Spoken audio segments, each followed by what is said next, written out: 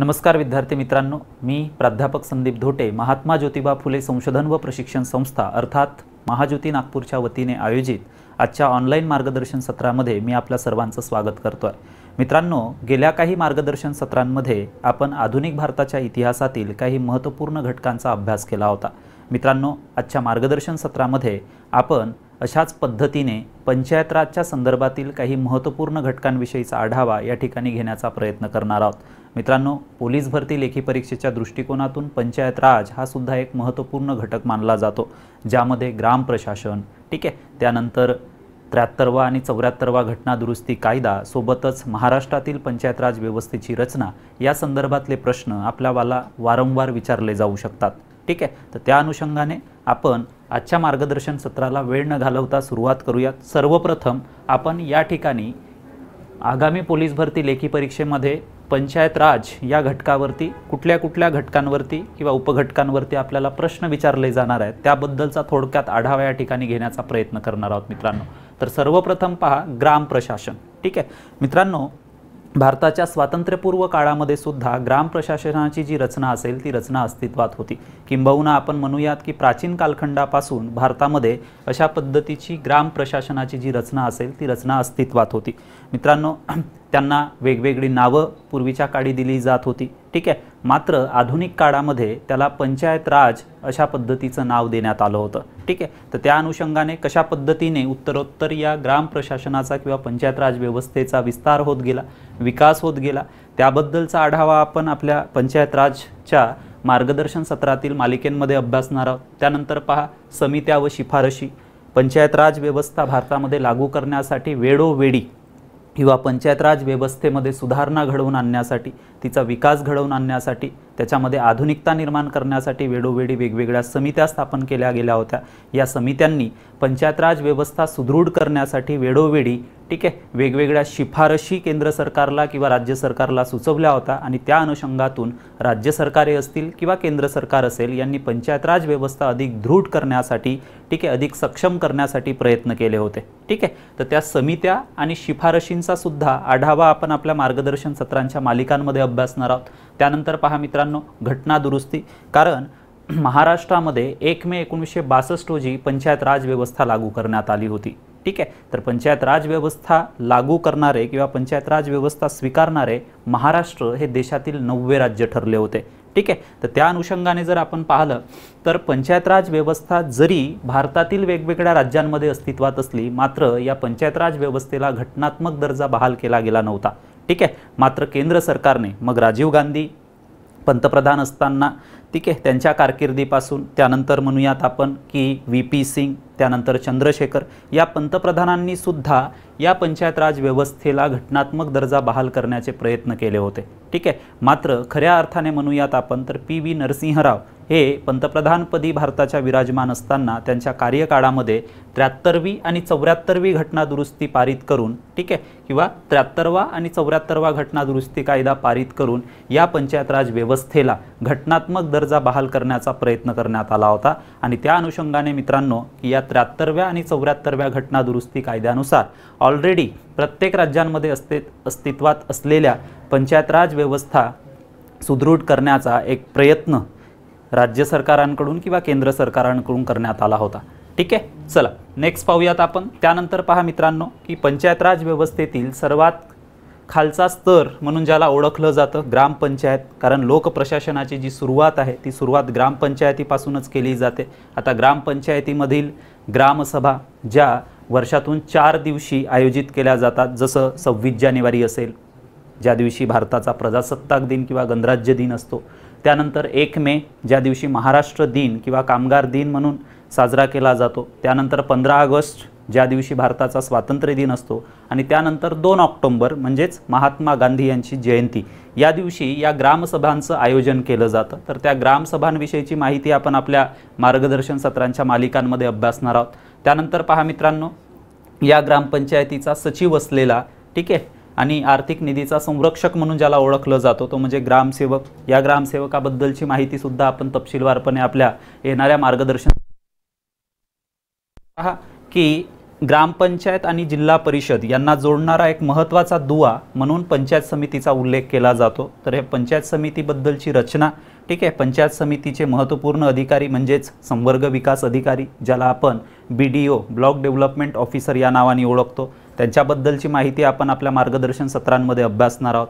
त्यानंतर पहा जिल्हा परिषद, जिल्हा पातळीवरील पंचायत राज संस्था म्हणून जिचा उल्लेख केला जातो, ठीक आहे। तर जिल्हा परिषदेची रचना आणि जिल्हा परिषदेचे प्रमुख अधिकारी म्हणून मुख्य कार्यकारी अधिकारी म्हणजे चीफ एक्झिक्युटिव्ह ऑफिसर यांच्याबद्दलची माहिती सुद्धा आपण मार्गदर्शन सत्रांमध्ये अभ्यासणार आहोत, ठीक आहे। त्यानंतर पहा की ज्या पंचायत राज संस्था महाराष्ट्रामध्ये निर्माण झाल्या होत्या त्याचे दोन प्रकार पाडण्यात आले होते, जसं ग्रामीण स्थानिक स्वराज्य संस्था आणि शहरी स्थानिक स्वराज्य संस्था। तर या शहरी स्थानिक स्वराज्य संस्थांमध्ये पहा मित्रांनो, नगर परिषद आणि नगरपालिका यांच्या संबंधी किंवा त्यांच्या रचनेसंबंधीची माहिती आपण आपल्या मार्गदर्शन सत्रांमध्ये अभ्यासणार आहोत। त्यानंतर महानगरपालिका, महानगरपालिकेच्या संदर्भातली सुद्धा माहिती आपण पाहणार आहोत। त्यासोबतच ग्रामीण, मुलकी व पोलीस प्रशासन यांच्याबद्दलची माहिती सुद्धा आपण आपल्या येणाऱ्या मार्गदर्शन सत्रांमध्ये अभ्यासणार आहोत। जसं ग्रामीण मुलकीमध्ये तलाठी असेल, कोतवाल असेल, पोलीस पाटील असेल यांच्याविषयी, पोलीस प्रशासनामध्ये जर म्हणू आपण तर पोलीस प्रशासनातील जी वेगवेगळी पदे आहेत, ठीक आहे, त्या पदांवर जाण्यासाठी लागणारी वेगवेगळी पात्रता असेल, ठीक आहे, त्यांचा श्रेणीक्रम जो आहे तो श्रेणीक्रम सुद्धा आपल्या मार्गदर्शन सत्रामध्ये आपण अतिशय तपशीलवारपणे अभ्यासणार आहोत। कारण येणाऱ्या आगामी पोलीस भरती लेखी परीक्षेमध्ये आपल्याला पोलीस प्रशासनाशी संदर्भात जे प्रश्न असतील ते प्रश्न आपल्याला आगामी पोलीस भरती लेखी परीक्षेमध्ये विचारले जाऊ शकतात, ठीक आहे। तर आजच्या मार्गदर्शन सत्रांमध्ये मित्रांनो आपण ग्राम प्रशासन, जो की आपल्या या पंचायत राज या घटकातील एक महत्त्वपूर्ण उपघटक आहे, तर या ग्राम प्रशासनाविषयीची माहिती आपण आजच्या मार्गदर्शन सत्रामध्ये अभ्यासण्याचा प्रयत्न करणार आहोत, ठीक आहे। तर चला सुरुवात करूयात आपण आजच्या मार्गदर्शन सत्राला ग्राम प्रशासनाच्या, ठीक आहे। चला नेक्स्ट, त्यानंतर पहा मित्रांनो, आता आजच्या मार्गदर्शन सत्रामध्ये जसं मी आपल्याला सांगितलं की आपण ग्राम प्रशासनाबद्दलची माहिती या ठिकाणी अभ्यासण्याचा प्रयत्न करणार आहोत। सर्वप्रथम पहा की भारताची जी काही संघराज्य व्यवस्था असेल, या संघराज्य व्यवस्थेमध्ये 3 पातळ्यांवरती शासनाचं किंवा सरकारचं कार्य चालत असतं, ठीक आहे। आता या 3 पातळ्या कोणत्या, तर आपल्याला या ठिकाणी दिसत असतील की संघराज्य, त्यानंतर घटक राज्य आणि त्यानंतर स्थानिक, ठीक आहे। संघराज्य आपल्याला माहिती आहे की केंद्र सरकारमार्फत जो आहे शासन कारभार चालवला जातो, त्यानंतर घटक राज्य म्हणजे राज्य सरकारांमार्फत सुद्धा राज्यकारभार चालवला जातो आणि स्थानिक स्वराज्य संस्थांच्या माध्यमातून सुद्धा स्थानिक पातळीवरती राज्यकारभार चालवला जातो। मित्रांनो, एक गोष्ट आपल्याला निश्चितपणे या ठिकाणी लक्षात ठेवायची आहे की जरी आपण भारतीय राज्यघटनेच्या संदर्भामध्ये संघराज्य या शब्दाचा वारंवार जरी उपयोग करत असलो तरी मात्र भारतीय राज्यघटनेमध्ये संघराज्य या शब्दाचा उल्लेख करण्यात आलेला नाही। तर संघराज्य या शब्दाऐवजी भारतीय राज्यघटनेमध्ये राज्यांचा संघ, युनियन ऑफ स्टेट्स या नावाचा उल्लेख करण्यात आला आहे, ठीक आहे। त्या अनुषंगाने जर आपण पाहिलं तर केंद्र पातळीवरती केंद्र सरकारमार्फत सुद्धा शासन कारभार चालवला जातो। घटक राज्य माहिती आहेत आपल्याला, वेगवेगळी भारतामध्ये घटक राज्य आहेत, ठीक आहे। पूर्वी जर आपण पाहिलं तर जवळजवळ 29 घटक राज्य होती, मात्र आता जम्मू काश्मीर आणि लेह लडाख आपल्याला माहिती असेल त्याचं केंद्रशासित प्रदेशांमध्ये रूपांतर करण्यात आलं आहे। लवकरच त्यांना येणाऱ्या काही कालावधीमध्ये पुन्हा एकदा पूर्ण घटक राज्याचा दर्जा बहाल केला जाईल। त्यानंतर पहा की स्थानिक पातळीवरती शासन कारभार चालवण्यासाठीच पंचायत राज संस्था निर्माण करण्यात आल्या होत्या, ठीक आहे। त्यामध्ये आपण पंचायत राज संस्थांचे 2 प्रकार अभ्यासले होते, जसं ग्रामीण स्थानिक स्वराज्य संस्था ज्यामध्ये ग्रामपंचायत, पंचायत समिती आणि जिल्हा परिषद यांचा समावेश होतो, ठीक आहे। तर नागरी स्थानिक स्वराज्य संस्था किंवा त्याला आपण शहरी स्थानिक स्वराज्य संस्था म्हणतो, यामध्ये नगर परिषद किंवा नगरपालिका, त्यानंतर महानगरपालिका यासारख्या संस्थांचा समावेश होतो, ठीक आहे। तर आता याच्यामध्ये एक महत्त्वाचं सेंटेन्स पहा आपल्याला लक्षात ठेवायचं आहे की पंचायत राज हे महात्मा गांधींचं स्वप्न होतं। मित्रांनो, महात्मा गांधी हयात असताना, ठीक आहे, आपल्याला माहिती असेल की महात्मा गांधींनी संपूर्ण देशवासियांना उद्देशून खेड्यांकडे परत चला अशा पद्धतीचा संदेश जो आहे तो संदेश पोहोचवला होता, ठीक आहे। आणि त्यामुळेच की खरा जो भारत आहे हा खरा जो भारत खेड्यांमध्ये आहे अशा पद्धतीचं मत महात्मा गांधींनी व्यक्त केलं होतं, ठीक आहे। तर त्या अनुषंगाने पंचायत राज व्यवस्था ही लवकरात लवकर खेड्यांमध्ये लागू करण्यात यावी, त्यांना घटनात्मक दर्जा बहाल करण्यात यावा, ह्या तर पुढल्या भविष्यकालीन गोष्टी ठरल्या, मात्र सुरुवातीपासूनच पंचायत राज व्यवस्थेसंबंधीचे स्वप्न महात्मा गांधींनी उराशी बाळगलं होतं, ठीक आहे। तर चला नेक्स्ट पाहूयात आपण त्यानंतर पहा मित्रांनो की स्थानिक स्वराज्य संस्थांचे महत्त्व। आता या स्थानिक स्वराज्य संस्था ज्या भारतामध्ये किंवा भारतातील वेगवेगळ्या राज्यांमध्ये सुरू करण्यात आल्या होत्या, ठीक आहे, तर त्यांचं काय महत्त्व आहे ते आपण या ठिकाणी पाहणार आहोत। पहिलं पहा महत्त्व की या ज्या स्थानिक स्वराज्य संस्था असतील त्या लोकशाही तत्वावर आधारित कार्य करीत असतात। आपल्याला माहिती आहे की जसं ग्रामपंचायतींच्या निवडणुका महाराष्ट्रातील नुकत्याच पार पडल्या, त्याच्यामध्ये वयाची 18 वर्ष पूर्ण केलेलं आहे जे मतदार असतील हे मतदार आपल्या गावातीलच किंवा गावामधचं जे विभाजन आहे वेगळ्या प्रभागांमध्ये किंवा वार्डांमध्ये केला जातो, एका वार्डातून 2 किंवा 3 सदस्य या ग्रामपंचायतीच्या निवडणुकीला उभे राहतात आणि वयाची 18 वर्ष पूर्ण केलेले जे पात्र मतदार असतील हे या उमेदवारांना मतदान करतात आणि अशा माध्यमातून त्या ग्रामपंचायतीच्या सदस्यांची निवडणूक केली जाते। याचाच अर्थ का की पूर्णतः म्हणू आपण तर या स्थानिक स्वराज्य संस्थांचं जे कार्य असेल ते कार्य पूर्णतः कशावरती चालतं, लोकशाही तत्वांवरती आधारित कार्य चालतं, ठीक आहे। त्यानंतर पहा की या स्थानिक स्वराज्य संस्थांच्या माध्यमातून लोकशाही पद्धतीने राज्यकारभाराचं प्रशिक्षण दिलं जातं आणि म्हणूनच या स्थानिक स्वराज्य संस्थांचा जो उल्लेख आहे हा उल्लेख काय केला जातो तर लोकशाही पद्धतीने राज्यकारभाराचे प्रशिक्षण देणाऱ्या शाळा। मित्रांनो आपल्याला माहिती आहे की एखादा संसदेमधला खासदार असेल किंवा राज्य विधिमंडळातला एखादा आमदार असेल, ठीक आहे, या आमदाराला लोकशाहीचं जे प्रशिक्षण म्हणूयात आपण ते लोकशाहीचं प्रशिक्षण अगदी ग्रामपंचायत स्तरापासून मिळत जातं, ठीक आहे। चला त्यानंतर पहा की नेतृत्वाची समान संधी। आपल्याला माहिती आहे की पंचायत राज व्यवस्थेमध्ये वेगवेगळ्या प्रकारचं आरक्षणसुद्धा दिलं जातं, जे काही वंचित आणि दुर्बल घटक असतील त्यांना, ठीक आहे, चक्राकार पद्धतीने आरक्षण दिलं जातं वेगवेगळ्या पदांसाठी, तर त्याच्यामुळं समाजातील प्रत्येक घटकाला यामध्ये नेतृत्व करण्याची समान संधी उपलब्ध होते, ठीक आहे। चला त्यानंतर पहा की स्थानिक पातळीवरील समस्यांचं जे आहे ते समस्यांचं निवारण स्थानिक जनतेद्वारा केलं जातं। आपल्याला माहिती आहे की आपण ज्यावेळी ग्रामपंचायतीवरती एखादा सदस्य निवडून देतो तर या ग्रामपंचायतीच्या सदस्यांच्या माध्यमातून गावातील जी काही प्रलंबित कामे असतील ती प्रलंबित कामे या ग्रामपंचायतीच्या सदस्यांकडे म्हणूयात आपण किंवा ग्रामपंचायतीच्या सरपंचांकडे तक्रार करून ती कामे प्रलंबित असलेली कामे लवकरात लवकर सुरू केली जाऊ शकतात, ठीक आहे। तर याचाच अर्थ म्हणूयात आपण की गावातील किंवा स्थानिक पातळीवरील ज्या समस्या असतील त्या समस्या या ग्रामपंचायतीच्या माध्यमातून स्थानिक पातळीवरतीच पूर्ण केल्या जाऊ शकतात।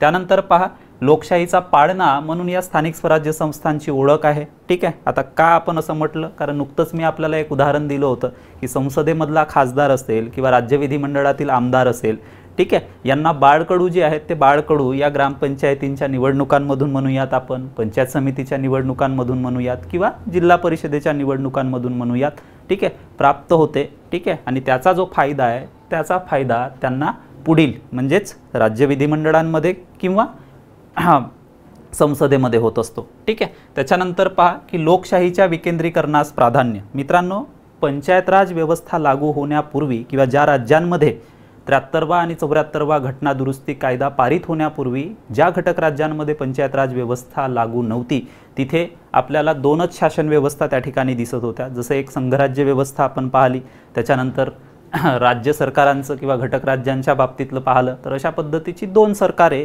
त्या राज्यांमध्ये अस्तित्वात होती। मात्र या पंचायत राज संस्थांना ज्यावेळी 73व्या आणि 74व्या घटना दुरुस्तीच्या माध्यमातून घटनात्मक दर्जा बहाल करण्यात आला तर प्रत्येक राज्यांमध्ये अशा पद्धतीच्या पंचायत राज व्यवस्था लागू करण्यात आल्या होत्या, ठीक आहे। आता या पंचायत राज व्यवस्थेच्या माध्यमातून काय झालं तर लोकशाहीच्या विकेंद्रीकरणास प्राधान्य मिळालं, ठीक आहे। तर असं आपण या ठिकाणी म्हणू शकतो, ठीक आहे। तर ही आपल्याला संपूर्ण स्थानिक स्वराज्य संस्थांचे महत्त्व या ठिकाणी सांगता येतील आहेत, ठीक आहे। चला नेक्स्ट पाहूयात आपण।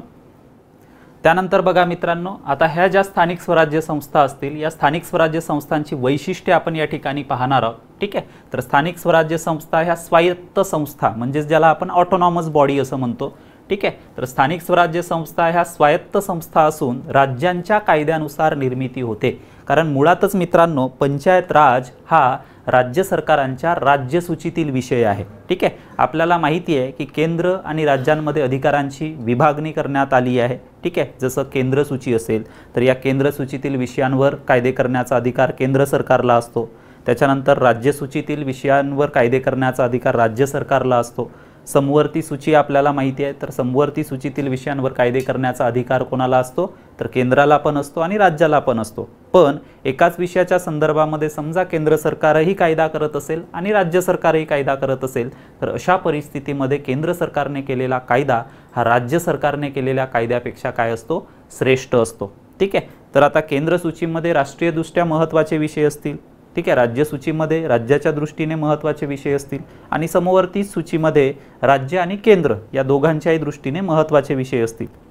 त्या अनुषंगाने जर आपण पाहिलं तर जे पंचायत राज व्यवस्था आहे, हा पंचायत राज कुठल्या सूचीमध्ये पंचायत राजचा समावेश करण्यात आला आहे, तर राज्य सूचीतील विषयांमध्ये पंचायत राज व्यवस्थेचा उल्लेख करण्यात आला आहे. आणि म्हणूनच म्हणूयात आपण या ठिकाणी की ह्या स्वायत्त संस्था असून म्हणजेच ऑटोनॉमस बॉडी असून राज्यांच्या कायद्यानुसार त्यांची निर्मिती केली जाते, कारण पंचायत राज हा मुळातच राज्य सूचीतील विषय आहे. ठीक आहे. त्याच्यानंतर पहा की घटक राज्यांकडून या स्थानिक स्वराज्य संस्थांच्या कार्यामध्ये त्यांना पूर्णतः स्वायत्तता आणि स्वातंत्र्य बहाल केलं जातं. त्यानंतर ज्या अर्थी राज्य शासन किंवा राज्य शासनाच्या कायद्यानुसार या स्थानिक स्वराज्य संस्थांची निर्मिती केली जाते, तर राज्य शासनास या कायद्यामध्ये बदल करण्याचा अधिकार सुद्धा आहे.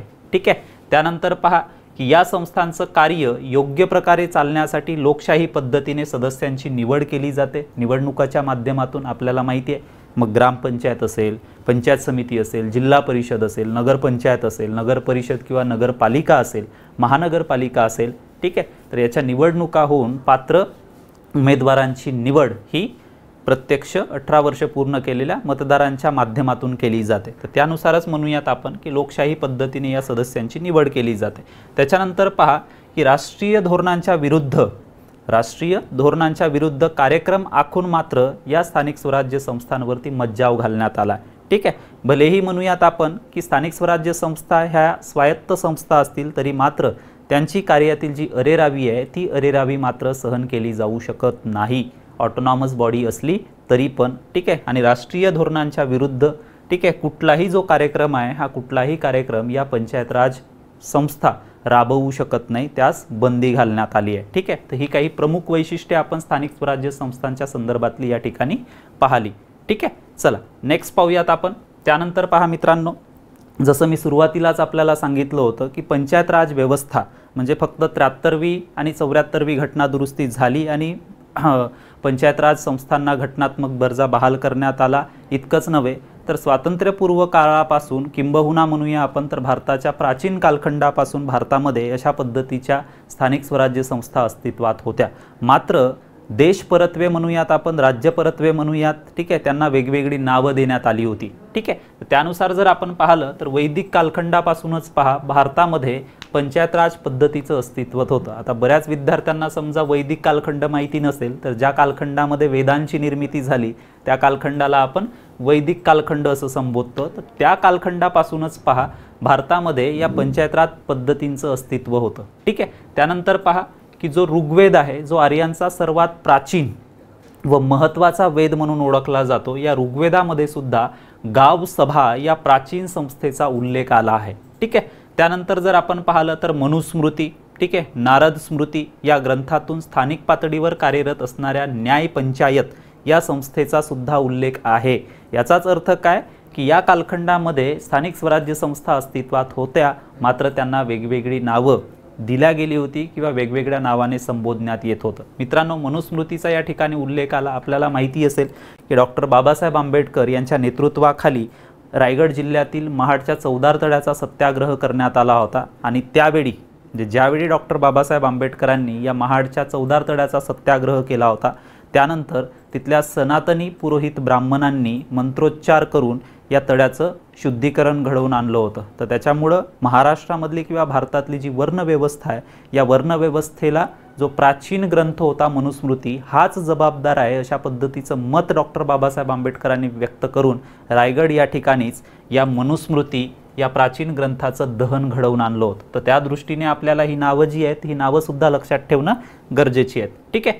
चला त्यानंतर पहा की दक्षिणेमध्ये चोल राजघराण्याच्या काळामध्ये सुद्धा या स्थानिक स्वराज्य संस्थांचा उत्कर्ष किंवा विकास घडून आला होता. ठीक आहे. आता प्राचीन भारताच्या इतिहासामध्ये जर आपण पाहिलं तर दक्षिण भारतामध्ये वेगवेगळ्या ज्या सत्ता असतील त्या सत्ता अस्तित्वात होत्या. जसं आपण वाकाटकांचा उल्लेख करतो, त्याच्यानंतर नागवंशीय राजे, ठीक आहे। त्याच्यासोबतच इथे चोल राजघराण्याचा उल्लेख आला आहे। तर या चोल राजघराण्यांनी या स्थानिक स्वराज्य संस्थांच्या विकासाला प्रोत्साहन दिलं होतं, ठीक आहे। चला त्यानंतर पहा की मुघल काळामध्ये, आता मुघल काळ आपल्याला माहिती आहे की बाबर हा मुघल घराण्याचा संस्थापक म्हणून ओळखला जातो। बाबर नंतर हुमायून, ठीक आहे, हुमायून नंतर अकबर, अकबर नंतर सलीम किंवा जहांगीर, सलीम किंवा जहांगीर नंतर शहाजान, शहाजान नंतर औरंगजेब, अशा पद्धतीचे आपल्याला कर्तबगार मुघल सम्राट माहिती आहेत, ठीक आहे। तर या मुघल काळामध्ये सुद्धा कोतवाला मार्फत गाव पातळीवरील प्रशासन किंवा राज्यकारभार चालवला जात होता।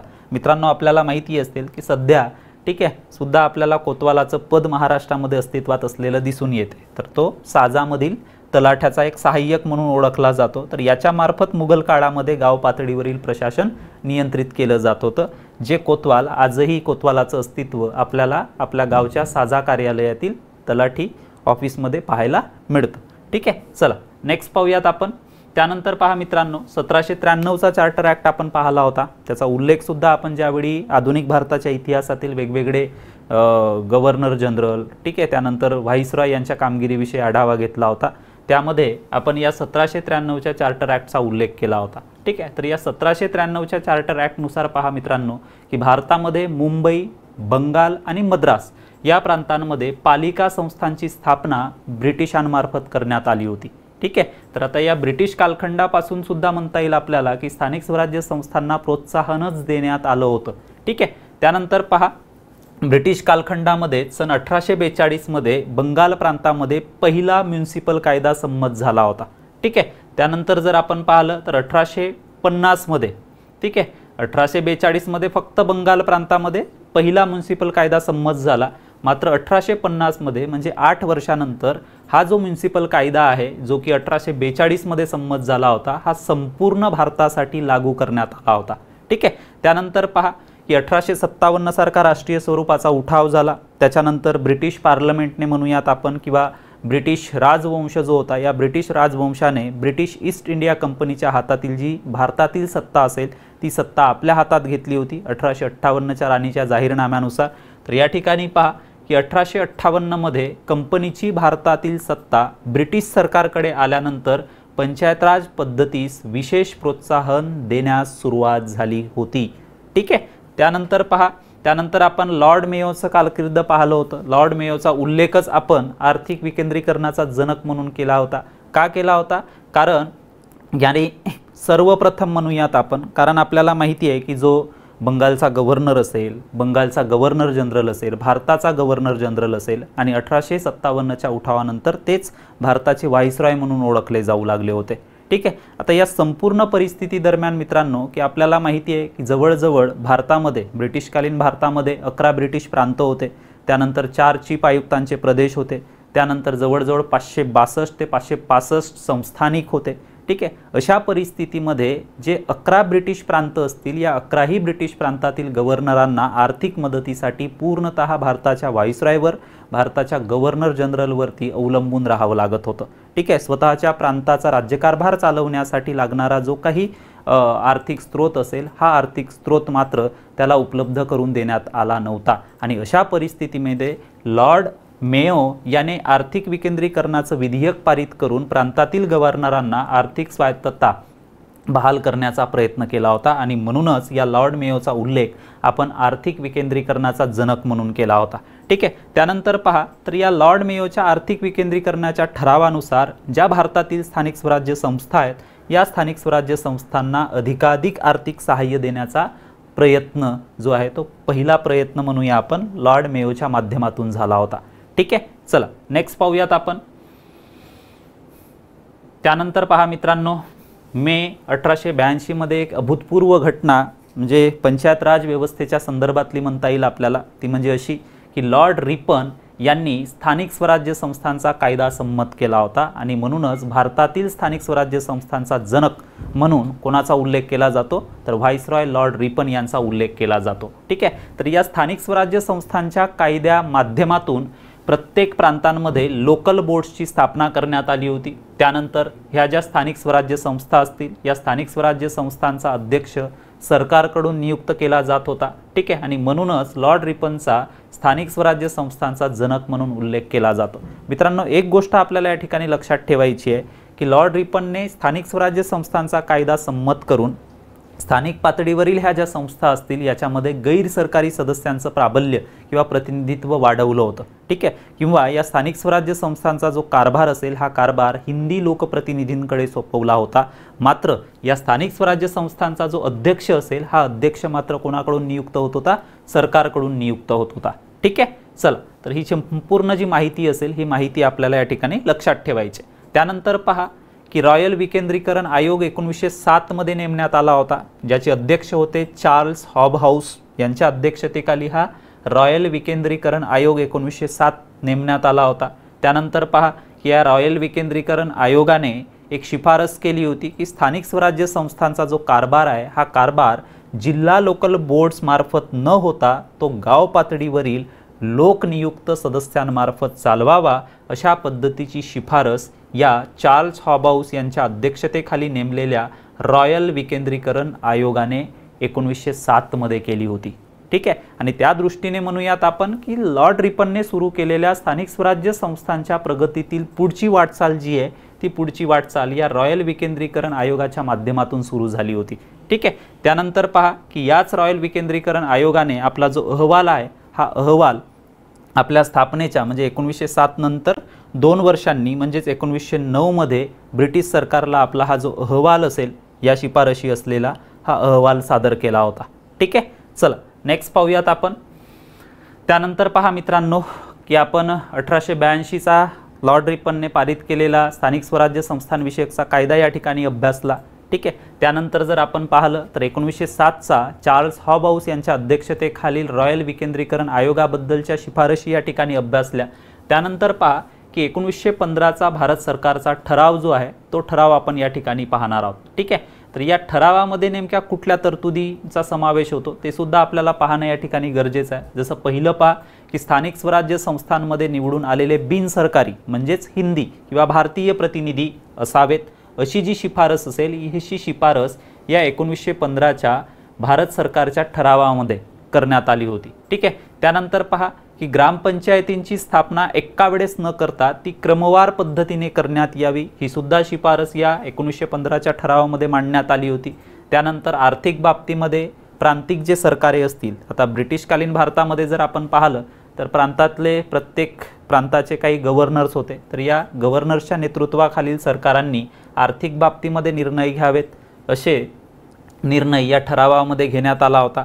त्यानंतर 1917 मध्ये आपल्याला माहिती आहे 20 ऑगस्ट 1917 मध्ये भारताचे जे भारत मंत्री असतील लॉर्ड एडविन मॉन्टेग्यू यांनी ब्रिटिश पार्लमेंटमधील हाऊस ऑफ कॉमन्स या सभागृहामध्ये की भारताला स्वराज्य देणे हे आमच्या म्हणजेच ब्रिटिश राजवटीचे अंतिम उद्दिष्ट असून भारताला क्रमाक्रमाने जबाबदार राज्यपद्धती बहाल केली जाईल अशा पद्धतीची घोषणा या हाऊस ऑफ कॉमन्समध्ये केली होती। आणि त्याच दृष्टीने म्हणूयात आपण की त्यापुढची वाटचाल म्हणजेच 1919चा मॉन्टेग्यू चेम्स्फोर्ड सुधारणा कायदा। या मॉन्टेग्यू चेम्स्फोर्ड सुधारणा कायद्यानुसार ब्रिटिशकालीन भारतातील जे 11 प्रांत होते या 11ही प्रांतांमध्ये म्हणूयात आपण की प्रांतांमध्ये द्विदल राज्यपद्धती लागू करण्यात आली होती। ठीक आहे, आणि ही द्विदल राज्यपद्धती लागू करून खात्यांची विभागणी राखीव आणि सोपी वशी करण्यात आली होती। राखीव खात्यांचा कार्यभार हा ब्रिटिश प्रतिनिधींकडेच देण्यात आला होता, कारण राखीव खात्यांमध्ये महत्त्वाच्या खात्यांचा समावेश होता। याउलट सोपीव खात्यांचा जो काही कार्यभार असेल हा कार्यभार त्या प्रांतातील गव्हर्नराच्या काउन्सिलमधील भारतीय लोकप्रतिनिधींकडे सोपवण्यात आला होता। ठीक आहे, याचाच अर्थ काय की पंचायत राज व्यवस्था ब्रिटिशकालीन भारतामध्ये सुद्धा अधिकाधिक दृढ करण्याचा प्रयत्न हा ब्रिटिश सरकारच्या माध्यमातून झाला होता। मात्र ज्यावेळी भारताला स्वातंत्र्य मिळालं तर स्वातंत्र्यानंतर भारतातील जी पंचायत राज व्यवस्था आहे ही पंचायत राज व्यवस्था पूर्णतः लोकप्रतिनिधींच्या हातामध्ये सोपवण्यात आली होती। ठीक आहे, चला नेक्स्ट पाहूयात आपण। त्यानंतर पहा मित्रांनो 1918 मध्ये भारत सरकारने एक ठराव पारित केला होता। या ठिकाणी हा ठराव सुद्धा आपण पाहणार आहोत। तर भारतातील ब्रिटिश शासनाकडून विकेंद्रीकरण आयोगाच्या, आता विकेंद्रीकरण आयोग आपण या ठिकाणी पाहिलाय की अध्यक्ष चार्ल्स हॉबहाउस यांच्या नेतृत्वाखाली सन 1907 मध्ये रॉयल विकेंद्रीकरण आयोगाची स्थापना करण्यात आली होती। ठीक आहे, तर या भारतातील ब्रिटिश शासनाकडून विकेंद्रीकरण आयोगाच्या बहुतेक शिफारशींना मान्यता देण्यात आली होती. कुठल्या ठरावानुसार? तर 1918च्या भारत सरकारच्या ठरावानुसार. त्यानंतर पहा की स्थानिक स्वराज्य संस्थांसाठी निवडणुकीचं तत्व मान्य करून मतदारांची यादी बनवण्यास प्राधान्य देण्यात आलं होतं. त्यानंतर पहा अल्पसंख्याकांना म्हणजेच जे काही मायनॉरिटीज असतील तर या अल्पसंख्याकांना प्रतिनिधित्व देण्याचं सुद्धा निश्चित करण्यात आलं होतं. त्यानंतर मॉन्टेग्यू-चेम्सफोर्ड सुधारणा कायदा 1919 मध्ये पारित झाला होता आणि या कायद्यानुसार पंचायत राज या विषयाचा प्रांतातील सोपीव खात्यांमध्ये समावेश करण्यात आला होता. ठीक आहे, तर ही काही पार्श्वभूमी आहे ब्रिटिशकालीन भारतातील पंचायत राज व्यवस्थेसंबंधीची. ठीक आहे, चला नेक्स्ट पाहूयात आपण. त्यानंतर पहा मित्रांनो की 1933च्या बॉम्बे विलेज पंचायत ॲक्टनुसार स्थानिक स्वराज्य संस्थांचा कारभार गावातील स्थानिक प्रशासनामार्फत चालविण्यास प्राधान्य देण्यात आलं होतं. ठीक आहे, कोणत्या कायद्यानुसार? तर 1933च्या बॉम्बे विलेज पंचायत ॲक्टनुसार. ठीक आहे, त्यानंतर पहा 1935च्या भारतीय सुधारणा कायद्यान्वये. ठीक आहे, कारण 1909चा मोर्ले मिंटो सुधारणा कायदा असेल मित्रांनो, त्यानंतर आपण 1919चा मॉन्टेग्यू-चेम्सफोर्ड सुधारणा कायदा असेल किंवा 1935चा भारतीय सुधारणा कायदा असेल. अतिशय तपशीलवारपणे आपण अभ्यासला होता, त्यातील तरतुदीसुद्धा आपण अतिशय सखोलपणे अभ्यासल्या होत्या. त्या दृष्टीने पहा की या 1935च्या भारतीय सुधारणा कायद्यान्वये जबाबदार मंत्रिमंडळांतर्फे खऱ्या अर्थाने स्थानिक स्वराज्य संस्थांच्या विकासास प्राधान्य देण्यात आलं होतं. कारण आपल्याला माहिती आहे की या 1935च्या भारतीय सुधारणा कायद्यानुसार सर्व प्रांतांमध्ये 1937 मध्ये निवडणुका घेण्यात आल्या. या निवडणुकांमध्ये म्हणजे 11 ब्रिटिश प्रांतांपैकी जवळजवळ 8 प्रांतांमध्ये भारतीय राष्ट्रीय काँग्रेसला सरकार बनविण्यामध्ये आपलं सरकार बनविण्यामध्ये यश मिळालं होतं. तर 3 प्रांतांमध्ये अन्य पक्षांची जी काही सरकारे असतील ती सरकारे अस्तित्वात आली होती. मात्र 1939 मध्ये दुसऱ्या महायुद्धाला सुरुवात झाली आणि भारताचे जे व्हाईसरॉय होते लॉर्ड लिनलिथगो यांनी भारतातील कुठल्याही राजकीय पक्षाला विश्वासात न घेता, भारतातील कुठल्याही राजकीय प्रतिनिधींना विश्वासात न घेता दुसऱ्या महायुद्धामध्ये भारत हा इंग्लंडच्या बाजूने प्रवेश करत आहे अशा पद्धतीची घोषणा केली होती. आणि याच्या निषेधार्थ भारतीय राष्ट्रीय काँग्रेसच्या कार्यकारिणी समितीच्या आदेशानुसार या 8ही प्रांतातील काँग्रेसच्या मंत्रिमंडळांनी आपापल्या पदाचे राजीनामे दिले होते. तो दिवस मुस्लिम लीग मार्फत ठीक आहे मुक्ती दिन किंवा आभार दिन म्हणून साजरा करण्यात आला होता. ठीक आहे, तर या दरम्यान जर आपण पाहिलं म्हणजे 1937 पासून तर 1939 पर्यंत या 8ही प्रांतातील काँग्रेसच्या मंत्रिमंडळांनी अनेक लोककल्याणकारी कामे केली होती. आणि त्या दरम्यान ब्रिटिशांनी स्थापन केलेल्या किंवा ब्रिटिशांनी भारतामध्ये सुरू केलेल्या पंचायत राज व्यवस्थांची प्रभावीपणे अंमलबजावणी करण्याचं काम या 8ही प्रांतातील काँग्रेसच्या मंत्रिमंडळांनी केलं होतं. अप्रत्यक्षरित्या म्हणूयात आपण की या काँग्रेसच्या कार्यकाळामध्ये 8ही प्रांतांमध्ये या स्थानिक स्वराज्य संस्थांच्या विकासास काय देण्यात आलं होतं? प्राधान्य देण्यात आलं होतं. ठीक आहे, चला नेक्स्ट पाहूयात आपण. त्यानंतर पहा मित्रांनो काही संकीर्ण घडामोडी आपण ग्राम प्रशासनाच्या संदर्भामध्ये या ठिकाणी पाहणार आहोत. आता सर्वप्रथम पहा की स्वातंत्र्यपूर्वकालीन पंचायत राज. ठीक आहे, आता अगदी सुरुवातीलाच मी आपल्याला सांगितलं होतं की फक्त पंचायत राज व्यवस्था महाराष्ट्रामध्ये 1 मे 1962 मध्ये लागू झाली. याचा अर्थ पंचायत राज संस्थांचं अस्तित्व स्वातंत्र्यपूर्व कालखंडामध्ये नव्हतं का?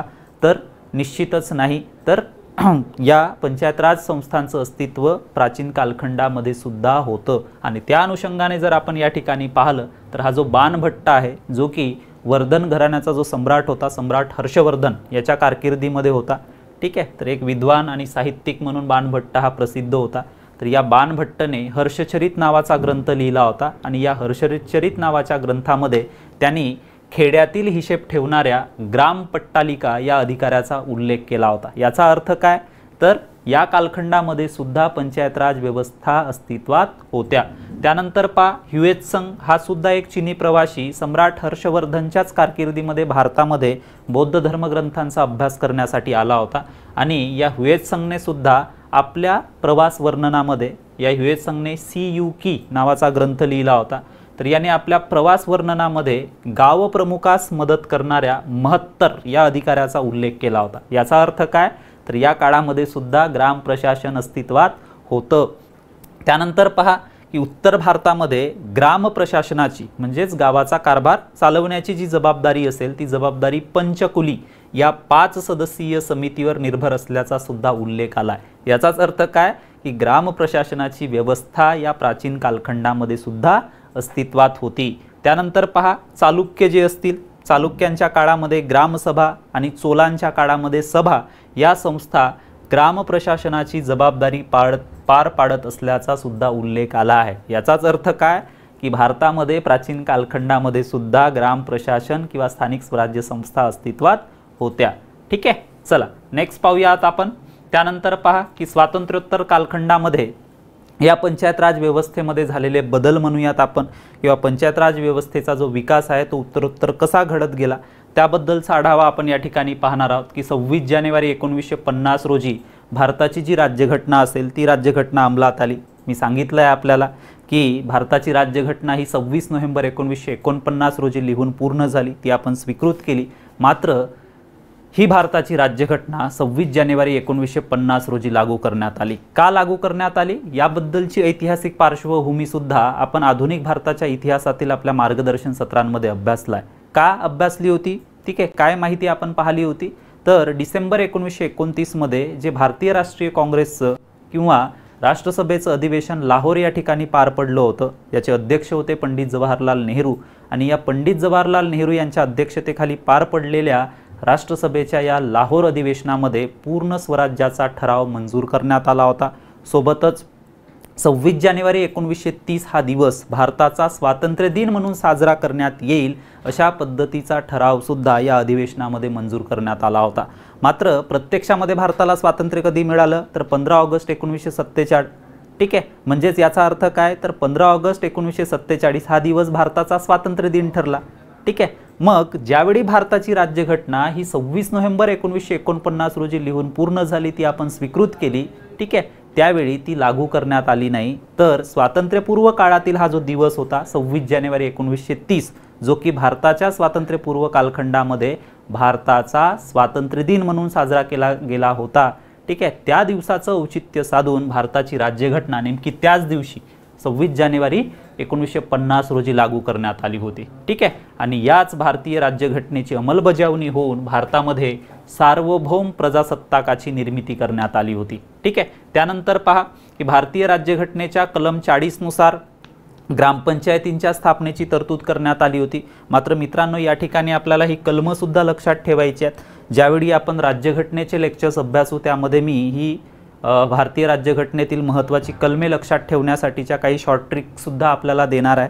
ठीक आहे, तर त्या अनुषंगाने या ठिकाणी पहा की भारतीय राज्यघटनेच्या कलम 40 नुसार ग्रामपंचायतींची स्थापना करण्याची तरतूद करण्यात आली होती। मात्र मित्रांनो या ठिकाणी काही कलमांच्या जोड्या आपल्याला लक्षात ठेवणं गरजेचं आहे। जसं पहा की भारतीय राज्यघटनेतील कलम 1 ते 4 भारतीय संघराज्य क्षेत्राशी संबंधित आहेत। त्याच्यानंतर भारतीय राज्यघटनेतील कलम 5 ते 11 ज्यामध्ये नागरिकत्वाबद्दलच्या तरतुदी आहेत। त्यानंतर कलम 12 ते 35 यामध्ये मूलभूत हक्क किंवा अधिकारासंबंधितल्या तरतुदी आहेत। ठीक आहे, त्यानंतर जर आपण पाहिलं तर कलम 36 ते 51 मध्ये मार्गदर्शक तत्वांसंबंधीच्या तरतुदी आहेत। आता मित्रांनो या ठिकाणी एक गोष्ट आपल्याला लक्षात ठेवायची आहे की मूलभूत हक्क किंवा अधिकार असतील, ठीक आहे, ही न्यायप्रविष्ट आहेत। याचाच अर्थ काय, जर समजा या मूलभूत हक्क किंवा अधिकारांचं उल्लंघन झालं तर तुम्ही न्यायालयामध्ये दाद मागू शकता। ठीक आहे, मात्र कलम 36 ते 51च्या दरम्यान तरतूद करण्यात आलेली मार्गदर्शक तत्वे ही ऐच्छिक स्वरूपाची आहेत, ती न्यायप्रविष्ट नाहीत। याचाच अर्थ काय, जर या मार्गदर्शक तत्वांचं उल्लंघन झालं तर मात्र तुम्ही न्यायालयामध्ये दाद मागू शकत नाही। आणि जर मी म्हणत आहे की कलम 36 ते 51 या भारतीय राज्यघटनेच्या कलमांमध्ये मार्गदर्शक तत्वांची तरतूद करण्यात आली आहे तर मग पहा ग्रामपंचायतीची स्थापना ही कुठल्या कलमानुसार झाली आहे या ठिकाणी कलम 40 नुसार। आता कलम 40 कुठे येतं तर मार्गदर्शक तत्वांमध्ये येतं आणि म्हणूनच ते ऐच्छिक स्वरूपाचं होतं आणि म्हणूनच आपल्याला म्हणता येईल की भारताच्या वेगवेगळ्या घटक राज्यांमध्ये कुठल्या घटक राज्यांनी ग्रामपंचायतींची स्थापना केली तर कुठल्या घटक राज्यांनी केलीच नाही, कारण ते ऐच्छिक स्वरूपाचं होतं। ठीक आहे, आणि म्हणूनच या स्थानिक स्वराज्य संस्थांना किंवा पंचायत राज व्यवस्थेला घटनात्मक दर्जा बहाल करण्यासाठी पुढे मग 73वी आणि 74वी घटना दुरुस्ती पारित करण्यात आली होती। ठीक आहे, त्यानंतर पहा 1949 मध्ये स्थानिक वित्तीय समितीची स्थापना करण्यात आली होती। आता एक आपण अंदाज बांधू शकतो या ठिकाणी की स्थानिक पातळीवरील शासन कारभार पाहण्यासाठी महाराष्ट्रामध्ये सुद्धा तशा पद्धतीची एक स्थानिक शासन व्यवस्था अस्तित्वात होती। आपण पाहिलं की 1 मे 1962 पासूनच महाराष्ट्रामध्ये पंचायत राज संस्थांचं अस्तित्व होतं।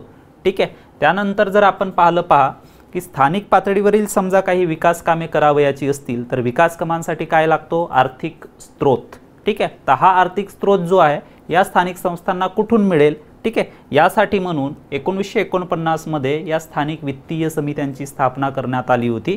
ठीक आहे, त्यानंतर जून 1954 मध्ये शिमला या ठिकाणी ज्या केंद्रीय आरोग्य मंत्री होत्या तत्कालीन भारताच्या केंद्रीय आरोग्य मंत्री राजकुमारी अमृत कौर, ठीक आहे, यांच्या अध्यक्षतेखाली भारतामध्ये अस्तित्वात असलेल्या सर्व राज्यातील स्थानिक शासन मंत्र्यांच्या परिषदेचं आयोजन करण्यात आलं होतं आणि या शिमला बैठकीमध्ये पंचायत राज व्यवस्थांवर म्हणूयात आपण किंवा पंचायत राज संस्थांच्या रचनेवरती सखोल आणि तपशीलवार चर्चा या शिमला बैठकीमध्ये झाली होती।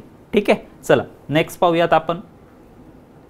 त्यानंतर पहा मित्रांनो की 1952 मध्ये म्हणजे भारताला स्वातंत्र्य मिळाल्यानंतर की केंद्र सरकारमार्फत समुदाय विकास कार्यक्रमाअंतर्गत, ठीक आहे, समुदाय विकास कार्यक्रमाची सुरुवात करण्यात आली होती। ठीक आहे, तर दारिद्र्य रेषेखालील जनतेला सामाजिक व आर्थिकदृष्ट्या आत्मनिर्भर बनविणे हा या केंद्र सरकारमार्फत नियुक्त केलेल्या समुदाय विकास कार्यक्रमाचा उद्देश होता। ठीक आहे, तर ही काही आपण पार्श्वभूमी या ठिकाणी पाहिली की ग्राम प्रशासनाच्या संदर्भामध्ये राज्य सरकारे असतील केंद्र सरकारे असतील, ठीक आहे, यांनी कशा पद्धतीची यांची वाटचाल होती याबद्दलचा आढावा आपण या ठिकाणी पाहिला आहे। ठीक आहे, तर अशा पद्धतीने मित्रांनो आजच्या मार्गदर्शन सत्रामध्ये आपण पंचायत राज व्यवस्थेतील ग्राम प्रशासन, ठीक आहे, म्हणजे प्राचीन कालखंडापासून तर आजच्या आधुनिक कालखंडापर्यंत कशा पद्धतीने या पंचायत राज व्यवस्थेचा उत्तरोत्तर विकास होत गेला, त्यामधलं जी ग्राम प्रशासनाची जी भूमिका आहे ती भूमिका कशी राहिली याबद्दलचा सखोल आणि तपशीलवार आढावा आजच्या मार्गदर्शन सत्रामध्ये घेतला।